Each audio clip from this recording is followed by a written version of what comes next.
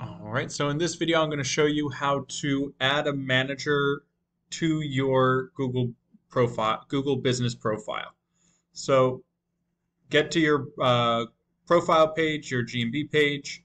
Then, of course, you're going to hit the top three buttons here. You're going to go to Business Profile Settings. You're going to go to Managers. Of course, primary manager is me. You're going to add, and then you type in whoever's email you want to be able to manage or help manage your GMB. So then you'll type in their email, you'll hit invite, it'll send them an email which will say, hey, you've been invited. They hit accept, and boom, they're allowed. That specific email is allowed to go in and make changes.